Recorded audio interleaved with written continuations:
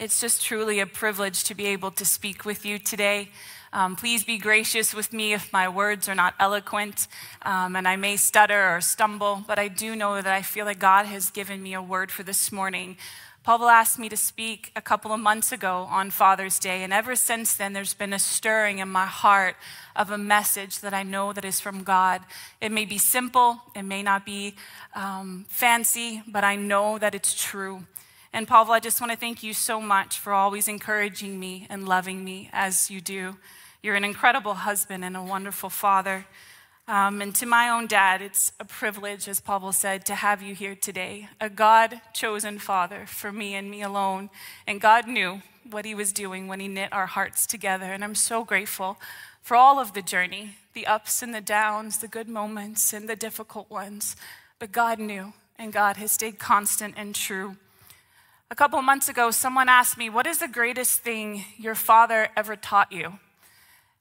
What is the greatest thing your father ever taught you?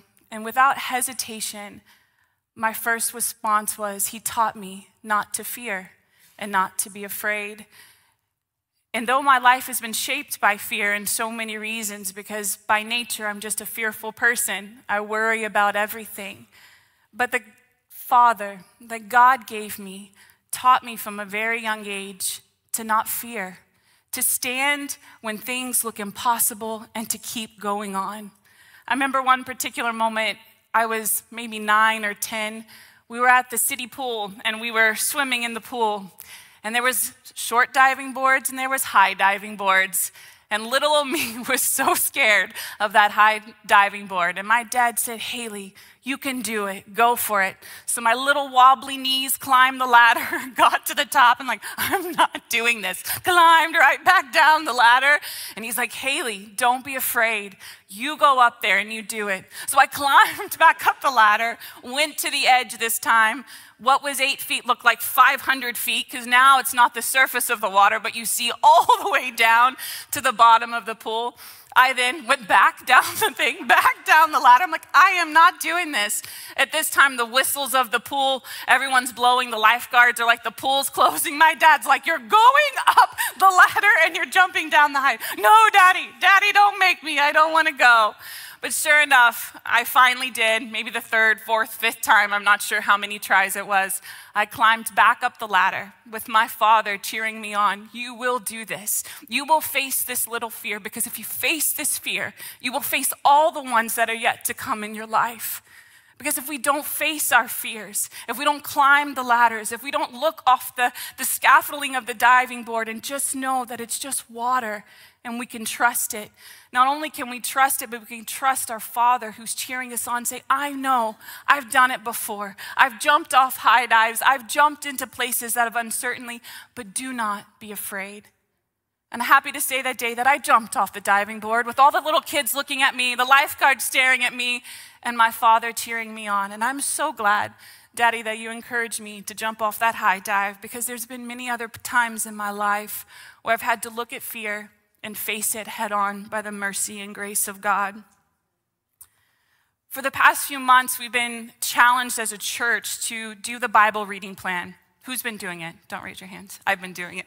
Well, most part I've been doing it, if I'm honest. I do it the best that I can with 3 small children and life's responsibilities. But because of that Bible reading plan, I keep finding myself in the Old Testament and loving it, loving those stories. And I spoke not too long ago here, and I spoke a message called Beware of the Hunger Pains. And it was talking about when the Israelites were led into that place of deliverance and into freedom, how their hunger pains tripped them up, how they forgot the miraculous provision of God because they got hungry and they wanted to go back to Egypt to just have some meat. They wanted to go back to captivity because their deliverance became uncomfortable. And how many times can we say that in our lives, God brings us into deliverance and places of freedom, but we get uncomfortable there. It's a little bit scary. It's uncertain. We don't know that the manna from heaven is going to fall from the sky, and we want to go back to what was familiar. And I want to pick up with the story of the Israelites, and I'm sorry to bring them up again, but I feel like maybe I'm finding myself with this group of people, because I think there's so much that we can relate to with these Israelites God's chosen people that he supernaturally delivered, brought them out of Egypt, placed them on a journey, but he brought them out of deliverance for a destination. He didn't just deliver them to play games with their lives. He delivered them because he had a destination and a promised land in mind. If you have your Bibles this morning, you can turn to Exodus chapter 3. I'm going to read from verse 7 through 10. Exodus chapter 3, verse 7 through 10.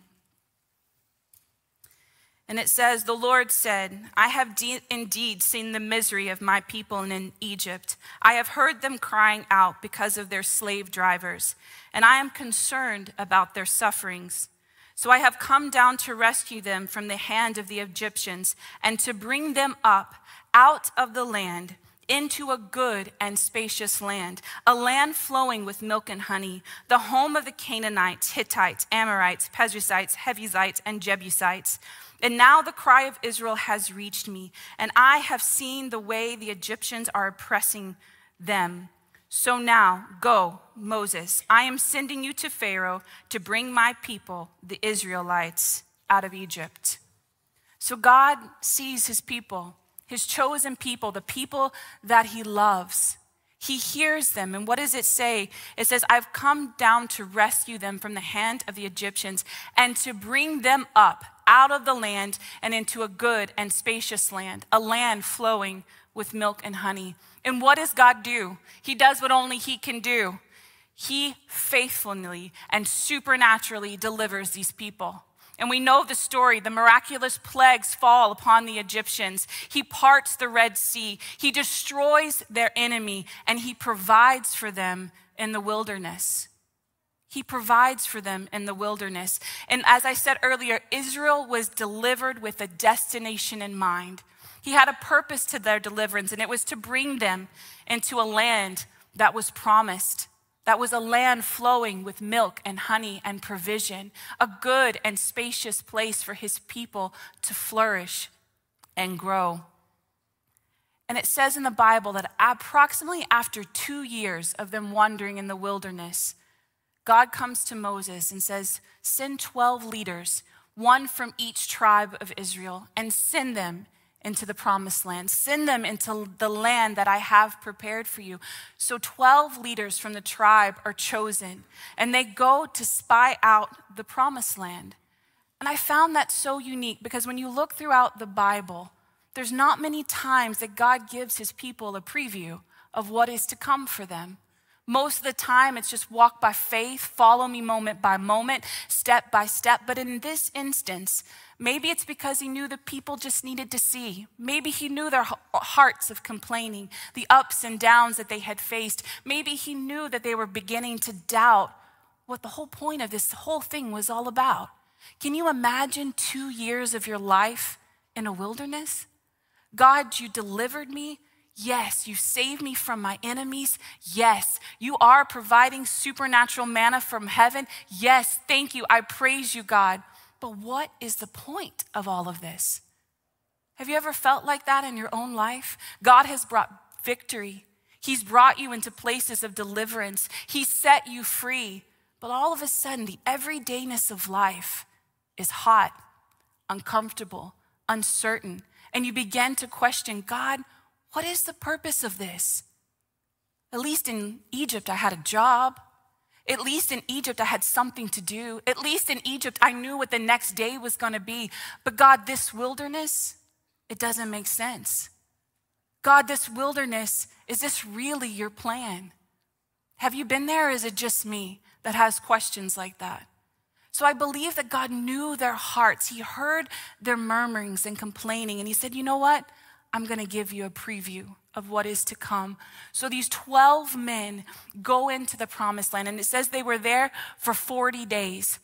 They went up the promised land, back down through the promised land. They were given the directive to spy out the land, to see what was there.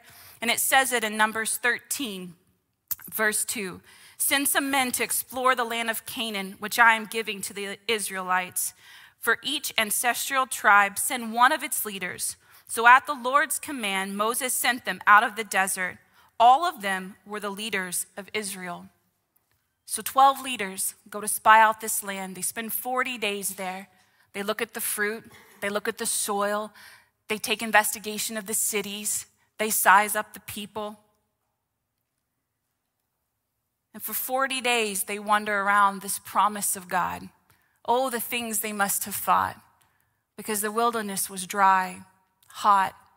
All they had to eat was manna and some quail. But in this promised land, they saw fruit and honey and trees and people and places of establishment.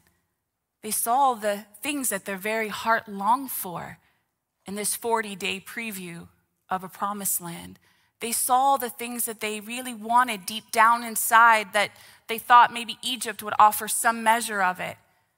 But in this preview of the promised land, they saw all the things that they had longed for and wanted, and maybe even actually needed and thought that they deserved. But it said when the 12 came back, oh, the report that they gave.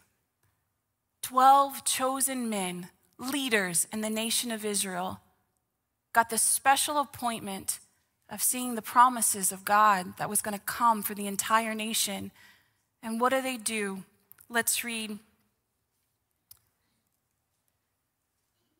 in Numbers 13:26. They came back to Moses and Aaron and the whole Israelite community at Kadesh in the desert of Purna. There they reported to them and the whole assembly and showed them the fruit. They gave Moses this account. We went into the land to which you sent us, and it does flow with milk and honey. Here is the fruit. Here is the proof. But the people who live there are powerful. The cities are fortified and very large. We even saw descendants of Anak there.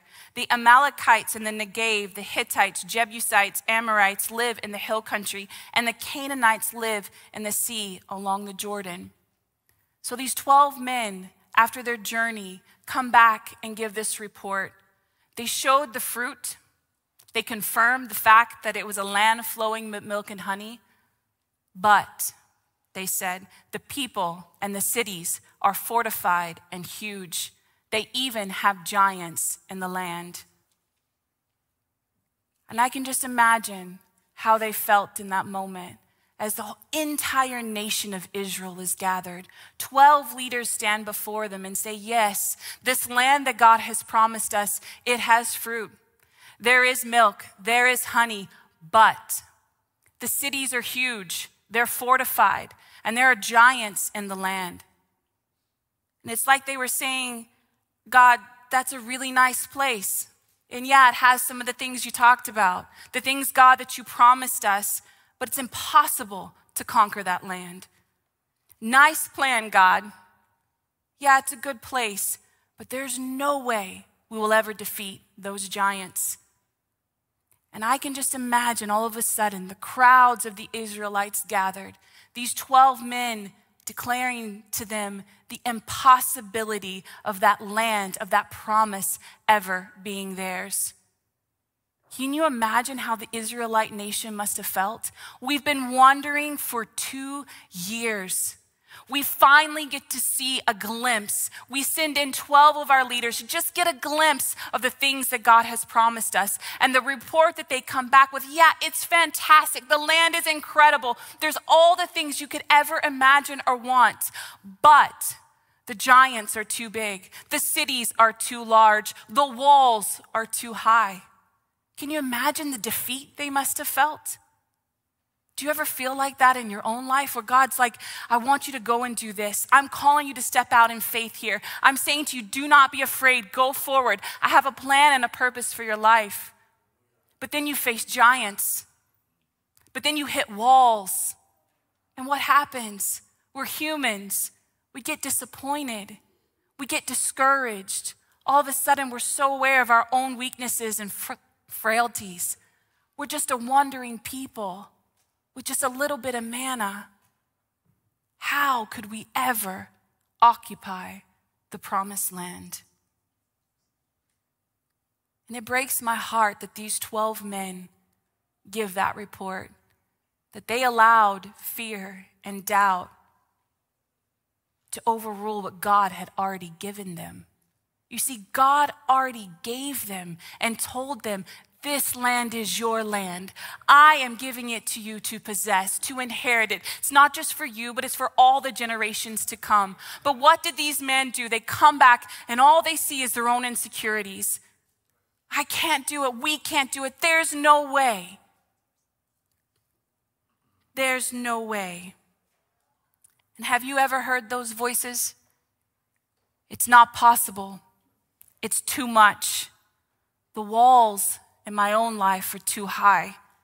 The enemy is too big. The situation is impossible to change. But there was one man with one voice out of the 12. And it says,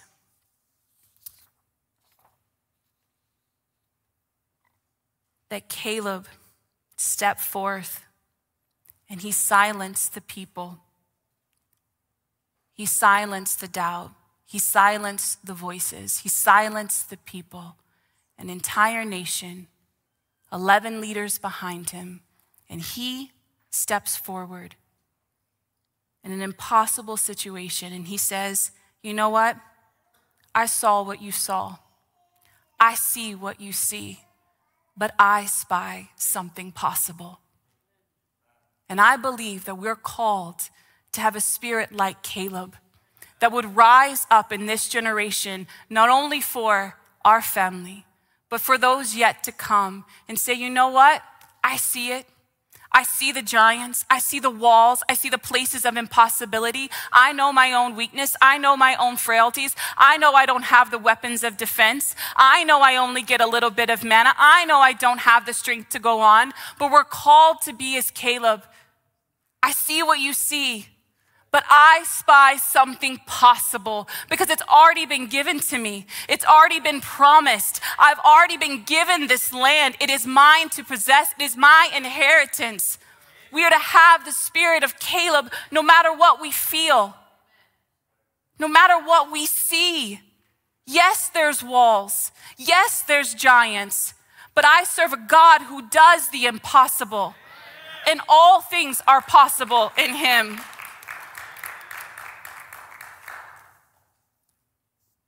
And as Caleb rises up in that moment, I can only imagine the hush that went over the people as he silenced them, and he literally said one line.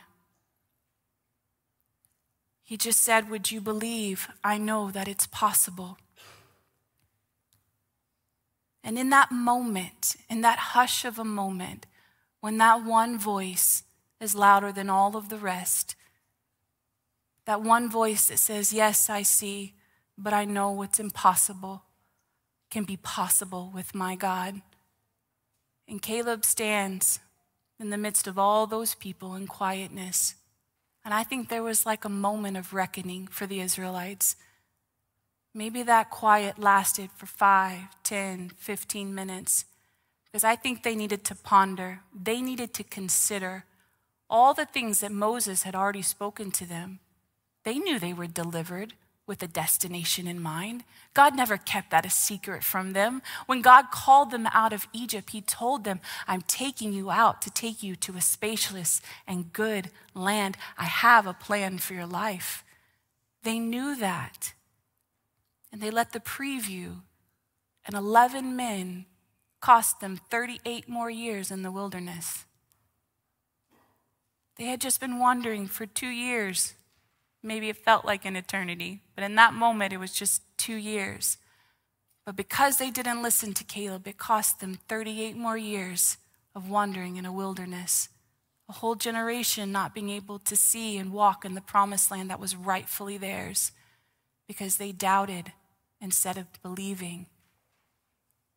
They chose to say it's not possible instead of looking to a God and saying, I know it's possible in him. In Numbers 13, 31 through 33, it says, but the men who had gone up with Caleb said, we can't attack these people. They are stronger than we are, and they are spread among the Israelites a bad report about the land they had explored. They said, the land we explored devour those living in it. All the people we saw there are giant in size. We have the Nymphim, the descendants of Anak. We seemed like grasshoppers in our own eyes, and we looked the same to them.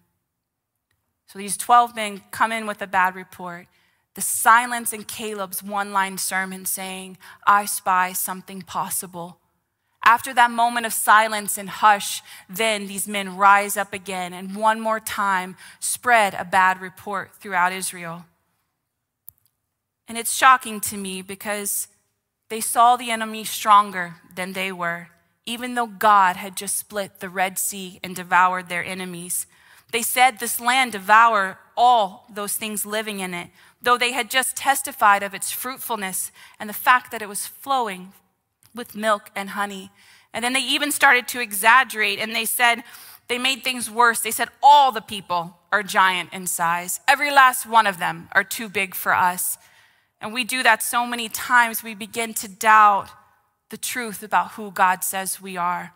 You see, the Israelites, as we are a chosen people. They are delivered, they are loved, they are cherished, they are defended, and they are a people provided for. Why is it and how is it that we lose sight of God and who God says we are? How do we do that? Why do we do that? I do that. So many times in my life, God has given me promises and reassurance, but I get scared and I get uncertain and I begin to doubt. And I want to remind you of something this morning. We cannot be a people with a grasshopper view of ourselves.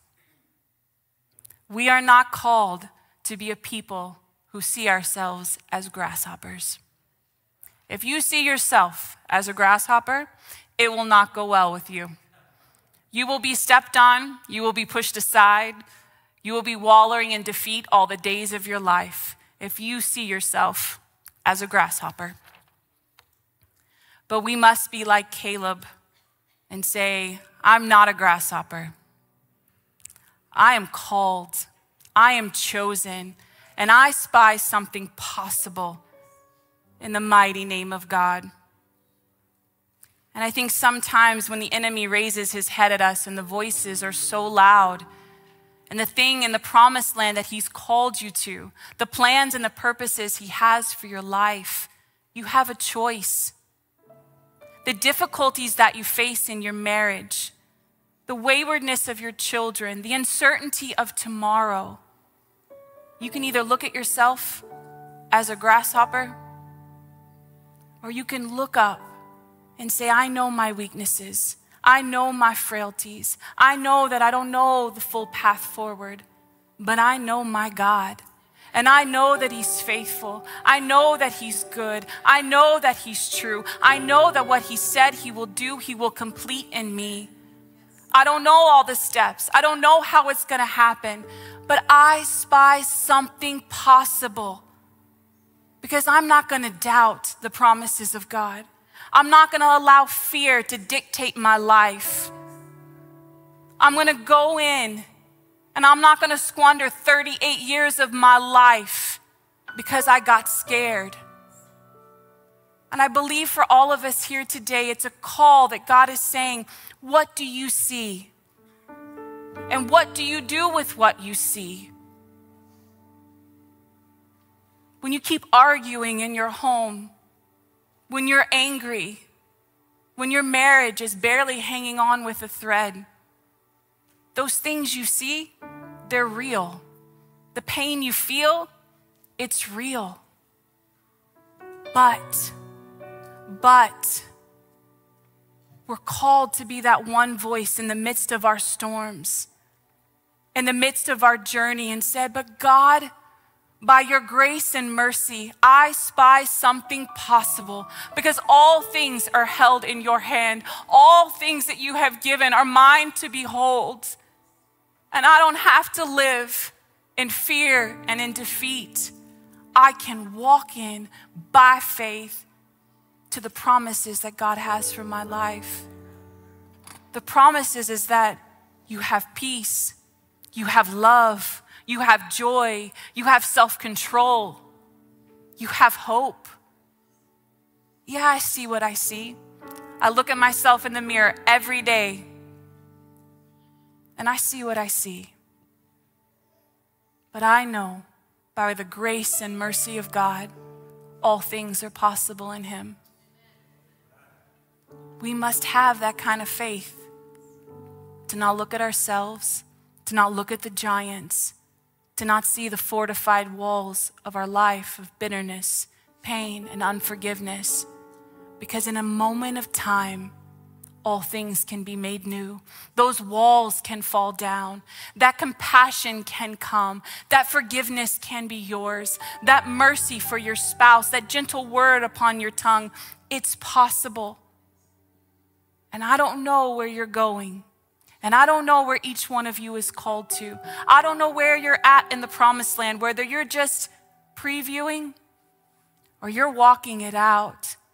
But I pray that a faith rises up in you, that when you see the impossibility, you're not going to look at yourself like a grasshopper. You're going to look at yourself as the son and daughter of a king who has called you by name to do what he has asked you to do, to stand in hard places, to trust him for the miraculous, to trust him that he will defeat the enemies, to trust him that the walls will come down, even if it's just brick by brick by brick. Will you trust him if it's just brick by brick by brick? Will you trust him if it's just step by step by step? Will we? When it's so hard that you just want to go back to Egypt because at least it was familiar? At least it had certainty. At least it was what I knew. But God is saying, no, I have delivered you for a purpose. I have called you and delivered you for a destination. And it's not to go back. And it's not to stay in the wilderness. It's to go into the full promises of God for your life. The fullness of them. To believe them that says, yes, I know who I am, but I know who my God is. Yes, I see giants, but I see and I know that those giants fall. Yes, I see the walls, but by the mercy and grace of God, brick by brick by brick, they will fall. And may we be a people for ourselves, for our family, for this generation. Though 11 others go with us, though the voices of a nation are so loud saying, we can't go in, let's just go back. Can we be and have the spirit of Caleb in saying, by the grace and mercy of God, we can occupy this land. We will be victorious. We will see freedom. And not only for ourselves, but for our children and our children's children. Can I tell you something right now? Life is not about you. And sometimes we need to get over ourselves. We spend so much time focusing on ourselves, our comforts, our own needs, all of our fears, our insecurities, but life is not about us. And we truly need to get over ourselves and understand that I have been made and called for this moment in time. And it's to love, it's to see, it's to cherish. It's to believe when no one else does, when 11 others say it's not possible. Will you and I be the one that said, because I spy something possible in him and in him alone? You see, the possible isn't contingent upon you and me. Thank God. The possible is all on his shoulders. It's on that cross. It's what he's already done for you and I. It's what he's already said is rightfully ours. So let's move on. Let's move in to the thing that God has called us to. Let's live in the everydayness of life supernaturally. Supernaturally. God, give me the eyes to see my neighbor. Give me a word of compassion for the lost. Let me turn off my television. Let me invite people to my dinner table. Because you can go on as life as usual. You can live in the familiar. You can have just enough meat if you want it.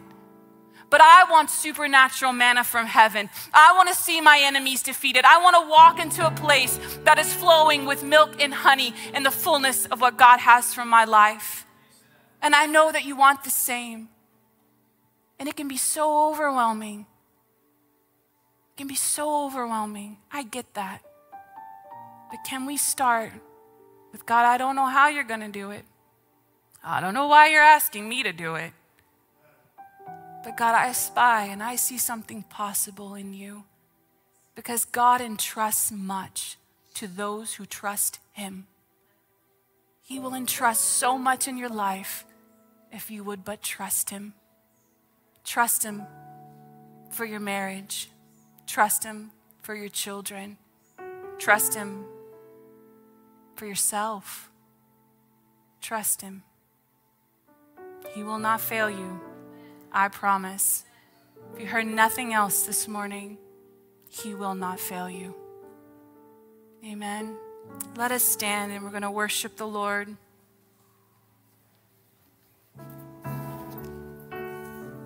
Father, we come before you this morning. And God, you know our weaknesses. You know our fears and our doubts. You see us. And God, this morning we look to you. And we ask, oh God, that we would place wholeheartedly our trust in you. That we would not fear the places that you've called us to. That we would stand firm in our faith and our trust in you. God, that no matter what we see, no matter what we've seen, God, we're going to choose to take you at your word. We're going to choose to believe that you've already promised us life and life abundantly. You've promised to give us a new mind and a new spirit.